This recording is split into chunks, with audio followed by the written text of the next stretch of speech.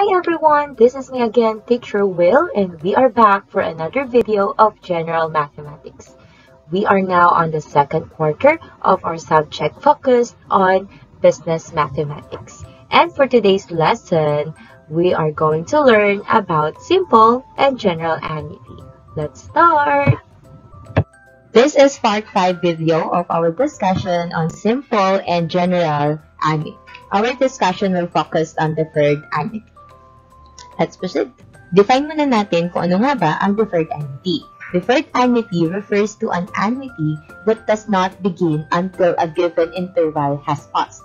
For a deferred annuity, payments could be set on a later or future date as agreed upon by the contract. Baka na-encounter nyo na yung mga ganitong annuity o ganitong installment na kung saan hindi ka pa agad-agad mahuhulog. So, halimbawa, bumili ka ng cellphone at yung unang charge sa'yo at yung unang statement of account mo is after 3 months pa.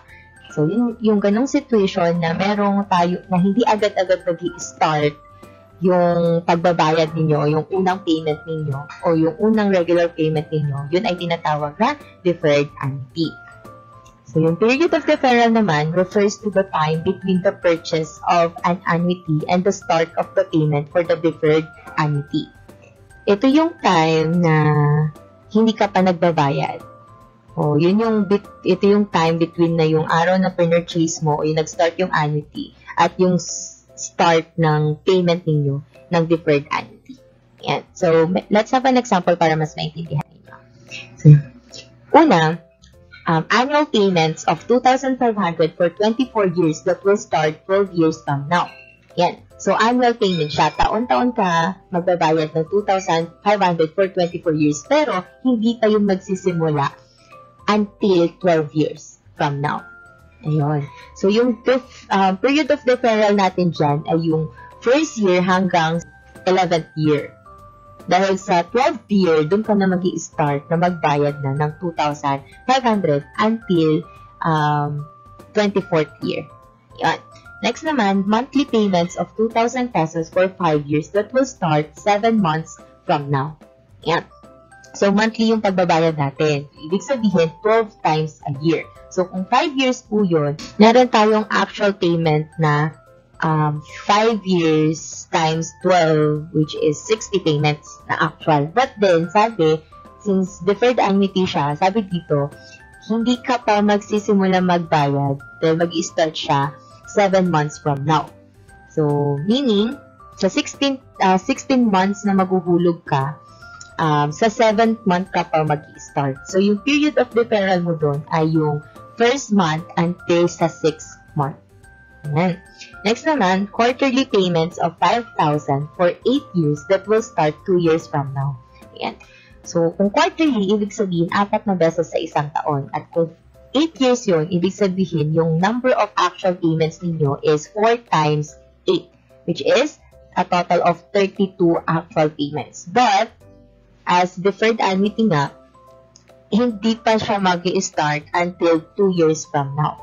So, ibig sabihin, on your second year ka pa mag-i-start ng payments ninyo. Meaning, kung meron tayong 32 payments at mag-i-start ka pa sa 5th payment mo o yung start ng second year, 4 quarterly payments mo, yun yung deferred period natin. O sinasabi natin yung buong isang taon. Okay? Ay, pala din-disregard na to. Alam niyo, dapat ma-master niyo paano kunin itong period of deferral natin. Kasi later on, kailangan po natin yan sa pagsosolve ng ating deferred annuity. Here. Present value of a deferred annuity. So, to compute for the present value, ito po yung formula natin. So, medyo mas mahaba po siya compared sa mga previous na formula na na-present ko sa inyo. R is still the regular payment. Then, J is still the interest rate per period. Then, yung N is still the number of payments. Ang bago lang dito is the K. Yan. Yung K na to will represent the number of conversion periods in deferral or yung ating period of deferral. Right. So, let's have some example of situations or problems that represents deferred annuity. Let's have this example. Example number 13.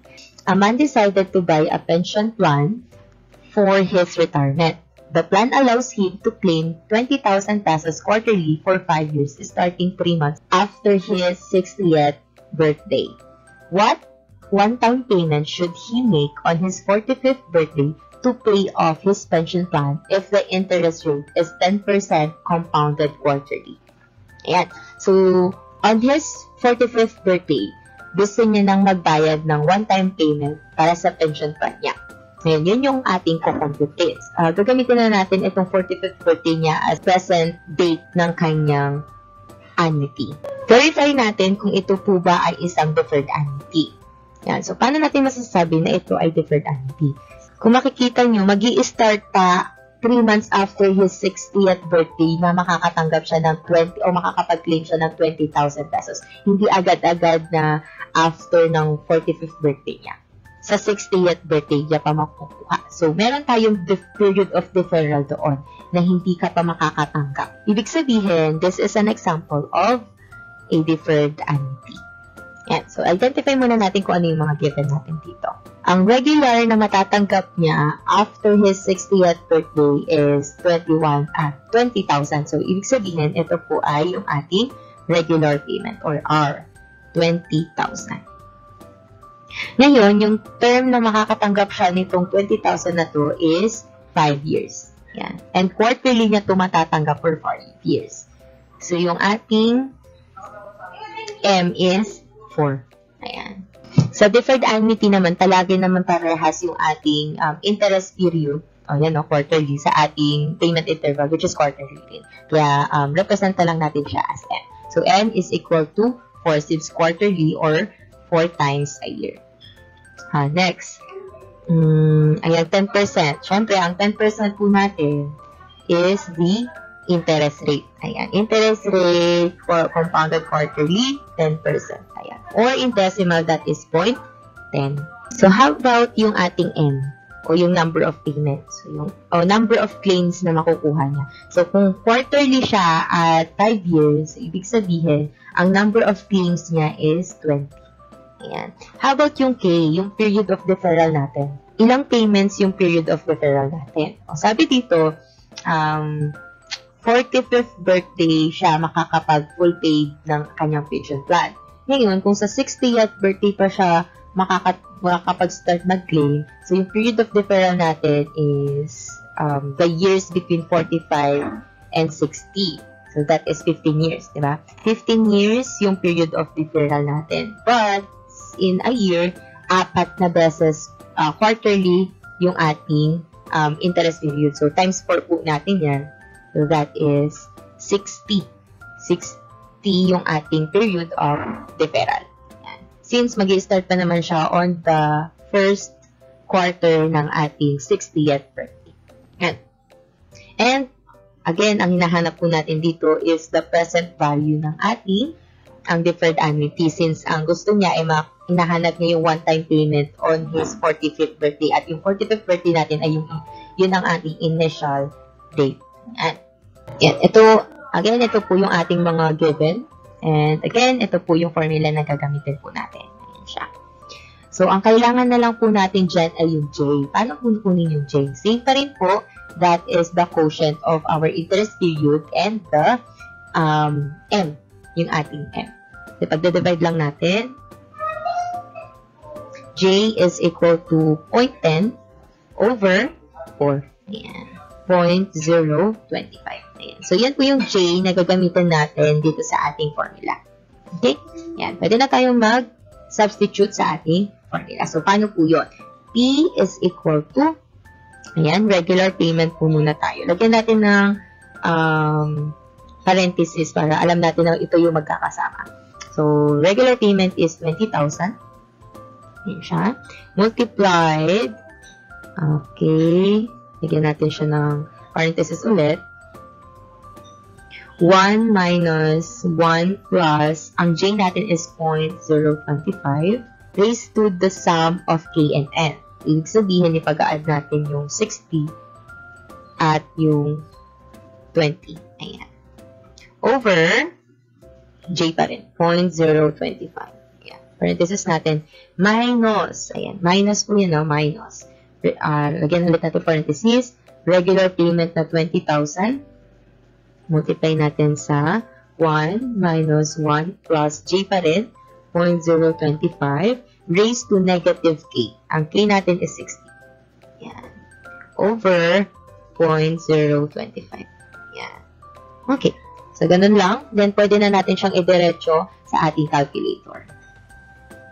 Parenthesis muna, 20,000 times, open parenthesis, fraction, 1 minus, open parenthesis, 1 plus 0.025, close parenthesis natin yan. Then, erase natin siya sa negative ng sum ng 60 and 20. So, 60 plus 20, that is 80. Tama, 80. Raise to negative 80 na natin siya. Over 0.025. Close parenthesis. Yan, dalawa. Kasi since dalawa yung open parenthesis natin doon sa una. Then minus, lagyan natin ng minus, open parenthesis ulit, 20,000 times, open parenthesis, fraction, 1 minus, open parenthesis, 1 plus 0.025, raised to negative 60. Over 0.025.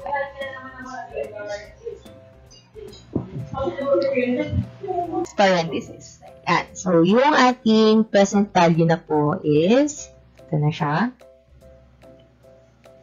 70,863 and 21 cents. Ayan. Ayan. So, yan yung one-time payment niya na babayaran on his 45th birthday. Next naman tayo. Example number 14. In purchasing appliances, a credit card company offers deferred payment options. A cardholder plans to buy a smart television set with monthly payments of 7,000 pesos for 1 year. The payments will start at the end of 3 months. How much is the cash price of the television set if the rate is 8.1% compounded monthly? And so, syempre, i-verify po muna natin kung ito po ba ay isang deferred annuity. And meron naman na tayong hint dito na binanggit na nag-o-offer ng deferred payment yung credit card company. So, alam na, automatic na dapat alam niyo na po na ito ay isang deferred annuity. Yan. So, bakit ba mahalaga na kailangan natin bine-verify muna yung problem? Kasi magkakaiba po yung formula na ginagamit natin sa different situation ng annuity. Okay? So, sige. I-identify na natin yung mga given. According to the offer ng smart television set, ang monthly payments niya o yung regular payment niya for a year is 7,000. Ayan. So, R natin is 7,000. And again, monthly payment po siya at compounded monthly siya. So, ibig sabihin, ang M po natin is 12. Kasi 12 times a year po siya. Then, ang term lang po is 1 year. 1 year lang. Then, ano pa ba? Ang ating interest rate dito, compounded monthly, is 8.1%. Yan. Or that is 0.081. Yan, in decimal. Ano pa ba yung mga given natin dito? Yung kanyang period of deferral. Ayan, sabi dito, mag-i-start daw yung pagbabayad niya at the end of 3 months. Sa end ng 3 months. So, ibig sabihin, on the 3rd month yung pag-i-start niya ng pagbabayad. So, meron tayong 2 months na hindi pa magsisimula yung ating monthly payment. So, ibig sabihin, ang period of deferral natin is 2. Okay? Yan. And, ano ulit ang hinahanap sa ating problem? Sabi dito, ang tanong dito, magkano daw po yung cash price? Ang nabanggit ko sa inyo, pag ang tinatanong sa problem ay yung cash price, meaning, present value ng annuity yung hinahanap po natin. So, yan. P yung ating hinahanap. Okay? So, solve na po natin. And again, ito yung mga given natin. So, yung number of actual payments natin pala is 12 actual payments. Kasi nga, 12 times a year, tas 1 term yun. Then, ang formula na gagamitin natin ay still ito pong ating present value ng deferred annuity. Yan. So, ang kailangan na lang po natin dito na wala ay yung J natin. Madali lang naman po kunin ang J. I-divide lang natin yung ating interest rate. Yan. J is equal to interest rate 0.081 over sa ating M, which is 12. Yan. Sige. That is equal to 0.00675. Ayan. So, yan na po yung J natin na isa-substitute sa ating formula. Okay. Start na po natin. P is equal to, open parenthesis natin, 7,000 times 1 minus 1 plus J. Ang J natin is 0.00675. Raised to negative, ang K po natin is 2. Ayan. 2 plus, ang N naman natin is 12. Yan. Over J pa rin, 0.0675. Yan. Okay. Minus, huwag kakalimutan, ima-minus pa po. Ito naman, 7,000 times 1 minus 1 plus J pa rin, raised to negative K. Ang K natin is 2 over J, 0.06775. Bakit doon? Doble-doble nyo natin. Yan. Then, close parenthesis natin. Ayan. Then, pwede na po natin idiretso sa ating calculator. Correction lang natin. Dalawang 0 pala yun. 0.00. 0.00 pala yun. Open parenthesis, 7,000 times fraction 1 minus 1 plus 0.00675 raised to negative 14. Yan. Kasi 2 plus 12 is 14. Then, 0.00675. Close parenthesis. Ayan, dalawa. Minus, open parenthesis ulit natin, 7,000 times, open parenthesis, fraction 1 minus 1 plus 0.00675, close parenthesis, raised to negative 2 over 0.00675. Yan. So, yung ating cash price ng television set is 79,352 and 84 cents. Ayan. So, ganun lang po siya. And again, ang unit po natin is peso. Ayan. So, ganun lang naman gamitin yung formula natin ng deferred annuity. Yung feeling ko ay malilito lang kayo dito ay sa pagkuha ng period of deferral. So, mag-practice po kayo o balik-balikan ninyo kung paano natin nakukuha itong period of deferral natin. Okay po? Yan. So, yung expected output ninyo sa module ninyo ay yung guided practice 1 at yung guided practice 2. So, yung guided practice 1, yun po yung mga problems that represent simple ordinary annuity. While sa ating guided practice 2, yun yung mga problems representing yung ating general ordinary annuity. Make sure po na kopyahin nyo muna yung problems bago nyo isulat yung inyong mga sagot. So, problem, answer, Ganun po yung format natin. And, ang saan po ito isusulat sa inyong activity notebook. Huwag na po kayo magsulat sa papel kapag magsasagot kayo sa inyong module. Yan. Then, after that, pwede na kayo. For sure, kayang-kaya nyo nang sagutan yung ating summative assessment. Meron sa mga printed, ganun po, show your solution sa yellow paper. While sa mga digital, magsagot na lang po kayo sa ating messenger bot. At then yung performance task ninyo, madali lang naman yun dahil maghahanap lang kayo ng mga situation that represents o yung na-apply yung annuity. Then gagawa kayo ng problem, sample problem, any type of annuity natin. Okay po. Then syempre, show nyo yung solution o yung sample solution po ng problem na yun. That will be all ng ating discussion about annuities. Thank you everyone for listening. Again, this is Teacher Will. Bye!